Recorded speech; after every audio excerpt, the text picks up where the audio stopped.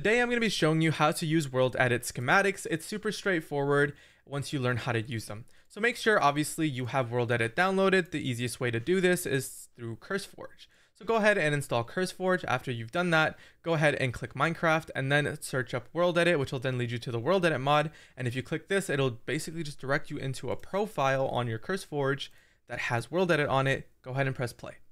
This will launch you into the instance, but I'm assuming you've already done this and you're in your world and you have cheats on so that you can use these WorldEdit commands. What we're going to then do is //wand, which will then give us the axe that we're looking for.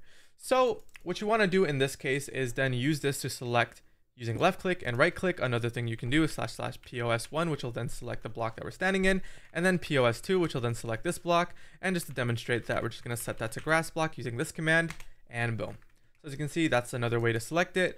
But what we're going to do here is mess around with schematics, okay? Whether it's a schematic that you've downloaded or one that you're making in the world, I'm going to be running through both instances.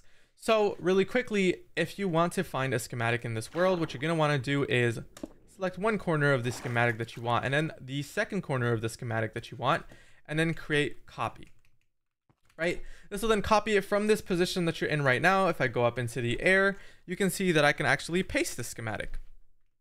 But is it a schematic already? No. It is basically just on your clipboard.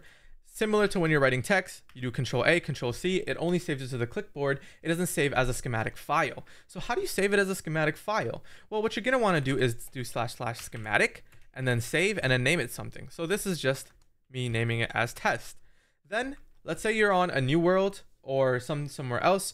What you're then going to want to do is do this same command, but instead of save, you're going to do load, okay? And then that allows you to paste it in at different worlds. Now, you might be curious to where this is actually saved, and that's what I'm going to show you right now.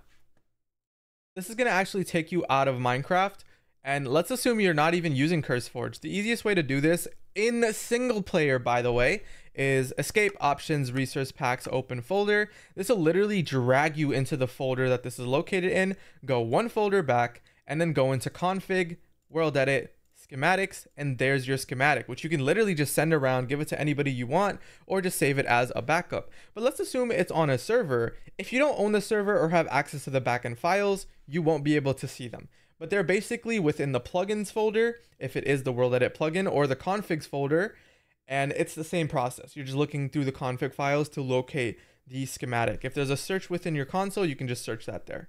Hopefully this was helpful, and if it was, consider subscribing.